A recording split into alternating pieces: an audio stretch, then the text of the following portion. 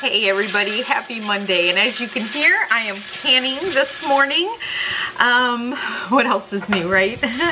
So I just wanted to jump on here and say thank you. Over the weekend, actually yesterday, when I logged in to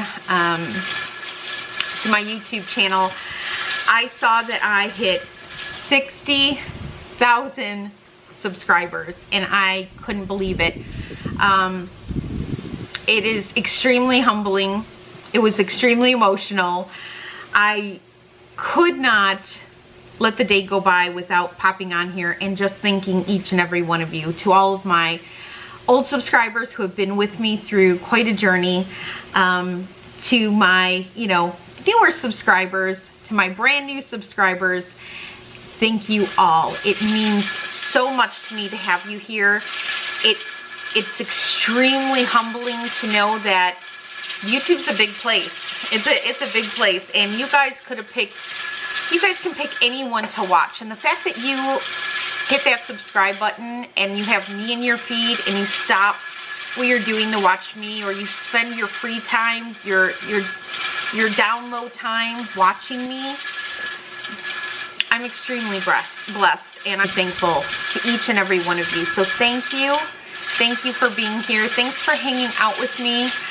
And I just want you to know that it doesn't go unappreciated. I also wanted to pop on here because I know a lot of you are new canners, or you're thinking about learning how to can. So I wanted to encourage you, if you are a newbie canner, to hop on board to learn this amazing art of preserving food. And whether you dehydrate or, freeze, can, whatever it is, putting food by is so important, especially in today's, society, day and age. Having a well-stocked pantry is so important. It's like an insurance policy. But, I'm just a mom. You're not ever going to get anything really special here. I'm a stay-at-home mom. I homeschool 2 little kiddos. Between me and my husband, we have 8 kids total. 3 of our older boys are all adults. We've got 2 littles who live with their mom, and then we've got 3 kiddos that are still home with us. But 1 soon will be leaving the nest in the next few years. So, just a mom who turns on her camera and talks to you guys. And I appreciate that you listen to me. If I can help you at all in any way that I can, whether it be with canning, preserving food, homeschooling, my weight loss journey, whatever it is, comment down below, ask your questions. And I'm thinking I'm gonna do a sit down video with you guys and do like a talkie vlog where I try to answer some of your questions. If you are considering canning and you just haven't jumped in yet, or you want to know more about it, I strongly encourage you to visit your local library. That's what I did. Go to your library, pull every book you can on canning, take it home, read it, and then decide from there if it's something that you think that you'll enjoy doing. I tell you, this is therapy for me. It calms my nerves. It's very empowering. It's very rewarding putting food up on my pantry shelf for my family to enjoy. And it's a beautiful art, if you will. So I hope you give it a try. And yeah, I'll be back.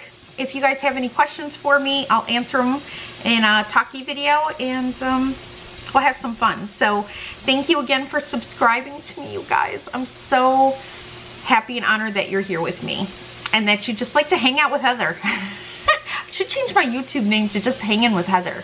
I've been thinking about it, because I'm not, a lot of people say, oh, you're not really a homesteader, and maybe I'm not, because I don't do animals. I don't know if I can't commit to another living life when I deal with a chronic pain condition. It's fine in the warmer months, but in the winter months it's extremely painful for me. I'm gonna see how I feel this winter. I've wanted chickens for a long time. I'm gonna see how I do this winter with my fibromyalgia and my arthritis. I can't commit to another living being if I can't properly take care of it. And even though I want them so badly, I don't know if I'm physically able to go out and take care of them like I want to. And yeah, I could leave it to my husband and to my son, but I don't want to. The whole point of having chickens is my dream, not necessarily theirs. So we'll see. We'll see what the winter brings, and we'll see how I feel come spring. But am I a homesteader? Am I not? Am I definitely a homemaker? I don't know. I don't know what label I fit into. Maybe I'm the odd duck in YouTube land. But I'm just happy to have you here. So with that, okay, I'm gonna let you go, and thanks for watching me. Bye, guys.